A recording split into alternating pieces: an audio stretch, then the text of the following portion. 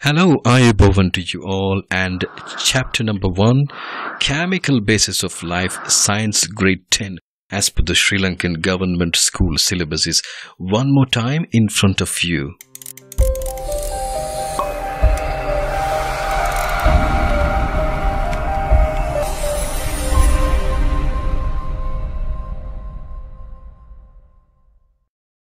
We are going to talk about carbohydrates today in this video number 3, and let's talk about that in detail. A new section it is, and carbohydrates. When we are talking about carbohydrates, this is the most abundant organic compounds on earth. This is definitely a biomolecule and an organic compound, and they says that it is too much there on earth. That's because they are produced during the photosynthesis of green plants. When the green plants are doing the photosynthesis, it is getting produced. So the number of plants, when we are comparing to the other organisms, it's very much higher. We are talking about this piece of land. When we are talking this piece of land, the place where they grow potatoes, sweet potato, grains, sugar and flour is very much higher than the place where a human or another organism is living. For that reason, the carbohydrates becoming the most abundant organic compound on earth. On that note, the carbohydrates, when we are breaking and looking into it, it looks like this. Strange, isn't it? Okay, we are eating potato and we are eating this kind of a setup also.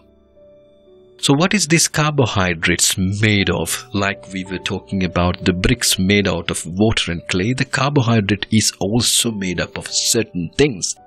And the main elemental composition of carbohydrate is carbon, hydrogen, and finally the oxygen. So as it is carbon and hydrogen present, and that is going to be the organic compound where it is carbon and hydrogen is present. So the hydrogen and oxygen is present in the ratio to 2:1 in carbohydrates. You can see there's the common molecular formula that says CxH2O times of Y. This H2O is definitely, yes, it is water. Okay, so that is CxH2OY. That's the common molecular formula. And you shouldn't forget this one, because they might ask you in examinations what is the common molecular formula of carbohydrates, and you should answer this. Now there are divisions of carbohydrates. Okay, so the more about carbs, the carbohydrates that has divisions that we are going to understand. As per the divisions, the molecular or formula is also changing. There are 3 types of carbohydrates. The first one is all about monosaccharides. And when we are talking about the monosaccharides has a combination of equal X and equal Y. Also, okay, we are going to apply that one to that particular equation. The X being 6 over here, you can see that one. We are applying it as it is, and Y we are applying as it is. So when we are applying X and Y, when we are solving the equation, 2 times 6 definitely that is inside the bracket. When we are solving the bracket, it comes. Okay, so the 6 is applicable everywhere. That says C6H12O6. Now carbohydrates monosaccharides formula solution is C6H12O6.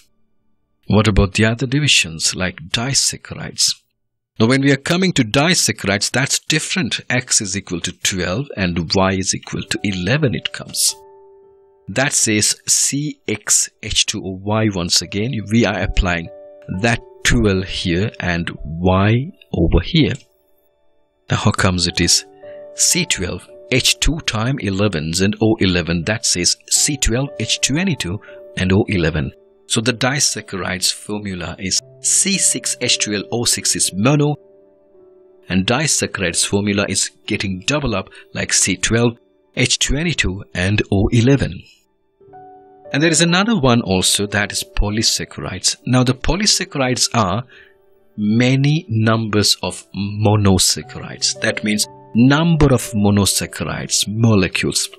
It comes like C6H10O5 times of, like if you are talking about 40, it will be multiplied by 40 and it comes as the many. Yes.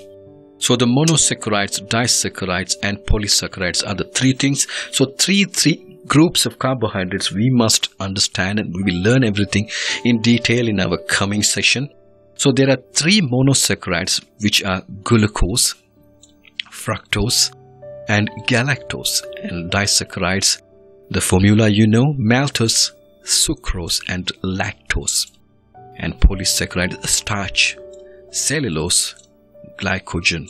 So these are the three groups of carbohydrates. And what are the types of carbohydrates we have? All are three, and their divisions is exactly like that.